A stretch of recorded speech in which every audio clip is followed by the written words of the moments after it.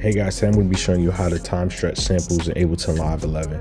Basically, I'm going to show you how my process and how I fit certain samples that are at totally different tempos, and my drums are at at a totally different tempo, and try to make them fit together and sound as good as possible. So basically what I have right now is I have this splice loop.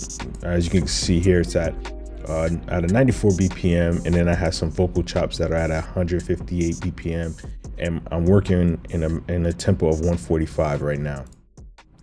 So this is basically how it sounds without the drums.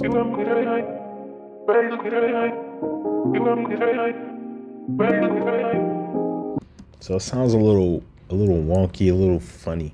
So what I'm going to do is I'm going to show you how I'm going to stretch this the vocal chop to fit this piano loop.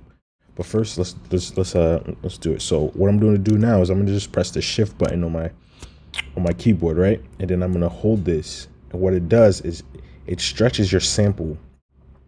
You can stretch your sample to the, to whatever bar you'd like it.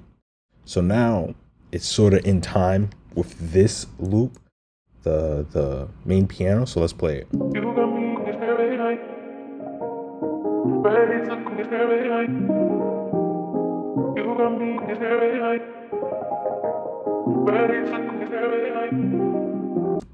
Sounds a little bit better than it did before. And also in my warp settings here, I'm going to turn complex on.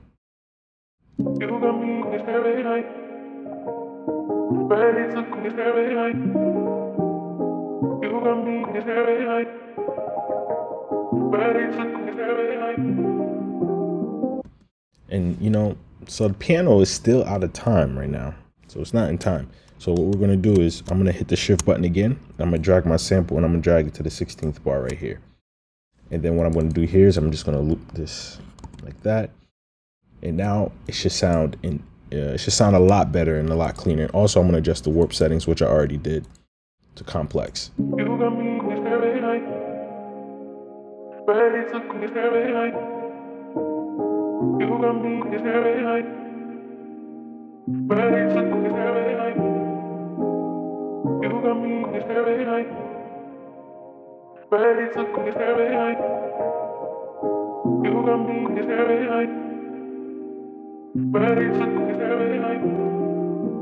So this is how it sounds with the drums.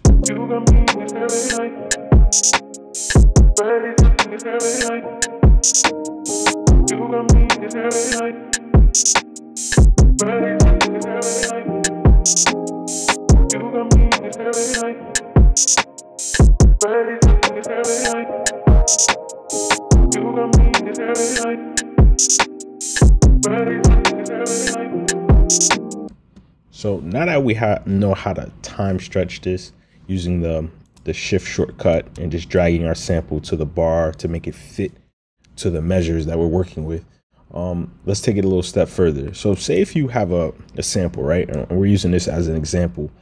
And some of the loop point, well, whatever loop point that you're working with, maybe it's not on beat. Maybe you want it to hit a little hit on the third or the fourth measure. But so what you want to do is you want to double click your audio. Let me just show you, for instance. You see how some of these transients here aren't on beat per se, or in time. What we can do is, let me just clean this up because there is some dead space in the beginning, and let me fix this and stretch this out a little bit more. Okay, what we want to do is we want to open our editor right here, our warp, and then we're going to set our 1-1 right there, so that silence isn't there anymore, and we're going to just adjust our loop point there. And what we want to do is, if we want to take this transient and put it on beat, essentially you just want to double click, insert a warp marker. When you insert a warp marker right here, so this is a warp marker. So what you can do is to double click, it deletes it, and to add one, you double click. All right, and this little guy right here is a transient marker. So it's similar to warp marker, but it's just like sort of like what Ableton Live does to to, you know, to auto populate your time points for the transients. So these are markers for potential transients that where the beat peaks. Correct me if I'm wrong. But all in all, what you want to do is you want to drag, like what I like to do is I like to set a transient marker right here on that next bar and put that on time, right? So now this is on time. And then what I want to do is stretch this over just like that. So now this part of the loop is essentially on beat. So let's take a look at it.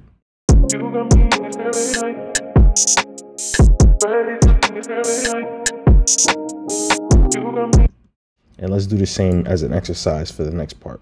So we're going to go to this fourth measure.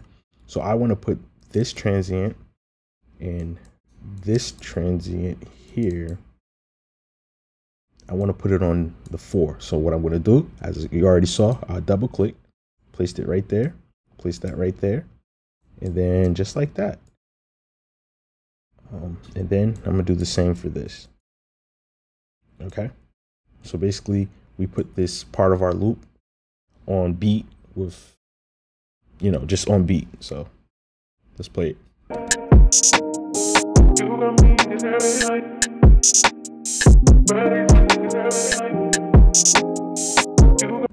Let's take it a little further. Let's do some more. So what I'm doing, insert our warp marker.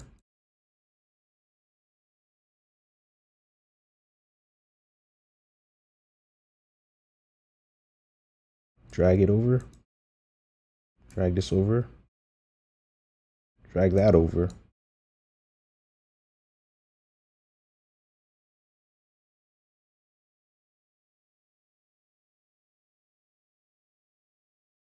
And all right.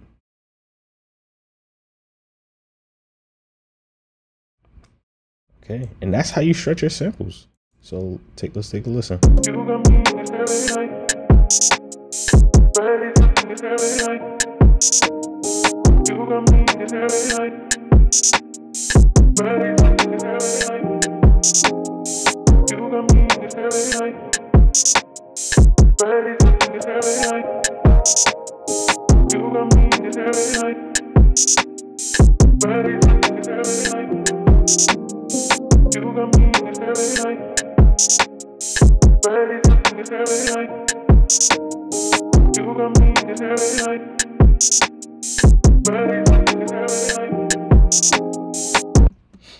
Yeah, and that's basically it. So it's pretty simple.